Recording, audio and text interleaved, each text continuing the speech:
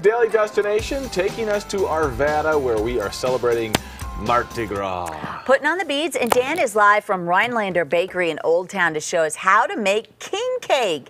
Hi, guys.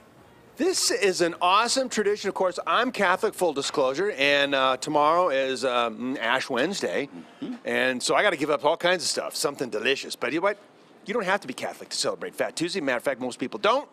Mr. Ed, nice to see you. Thank you very much. It's nice to see you, Dan. Rhinelander in Arvada. First off, I love old Wadsworth Boulevard here in Arvada. It's a great, charming little area, and your bakery's been here a right smart piece of time. Now, tell me about the king cake. Why do we call it a king cake?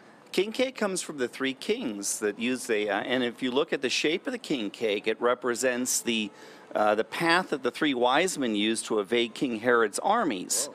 And so an interesting tidbit is that this king cake goes back to the 18th century, and it became very popular in 1872 with the colors that were determined by the crews that were independent organizations, politicized, and they decided that green was for faith, the gold was for power, and purple for faith.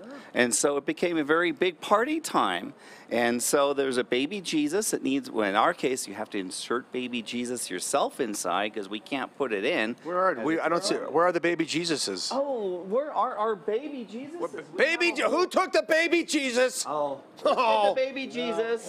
That's no bueno. Someone go grab some baby. Well, okay, we'll find one for the next one. All right, good. All right, so this is a very tasty tradition, and you're cranking out a lot of king cakes. How many are you cooking today?